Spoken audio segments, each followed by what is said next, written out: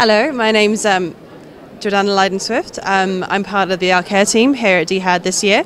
I specialise in research, but I know a fair bit about the rest of the organisation as well. Al-Care do a wide range of projects, kind of permanent programmes in place in various places around the world, but also emergency relief aid when necessary. Absolutely. Well, with DIHAD, we've been platinum sponsors for 3 years in a row now, and we find that it's an amazing platform for meeting other organisations, other NGOs, for forming partnerships, for possible co-deliveries, things like that. It's just an amazing opportunity to meet other people in the industry and kind of forward everyone's aims, because at the end of the day, we're all on the same team trying to improve all humanitarian efforts.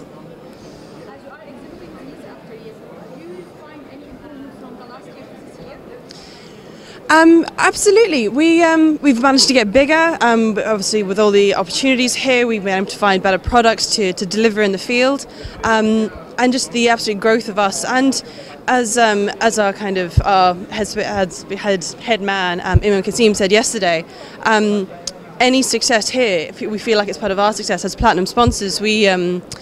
Anything we've enabled to occur, any collaborations that have improved anyone's lives, it's absolutely beneficial, and yes, absolutely, we love it here. Why is it important for you to enter the Middle East area given DIHAD?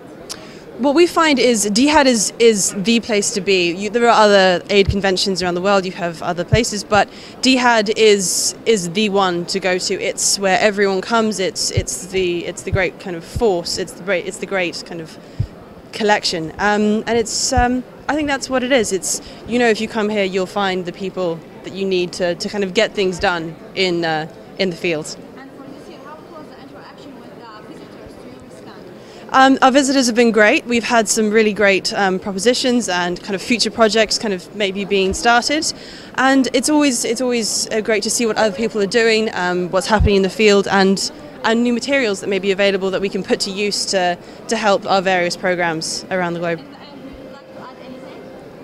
Add anything? I'm not so sure. Yes, I think it's great to be here. I'd recommend it to anybody that kind of wants to move forward, and I think it's a great opportunity for us all to work together to create kind of better humanitarian efforts and improve kind of both relief aid and long-term relief. So kind of it becomes kind of more sustainable and people can kind of look after themselves. I think that's the aim. It's, as one of our members say, it's relief from relief. It's for people to be able to not depend on kind of direct handouts, but creating sustainable communities. So we see you in DIHAD 2016. Absolutely, I'm sure.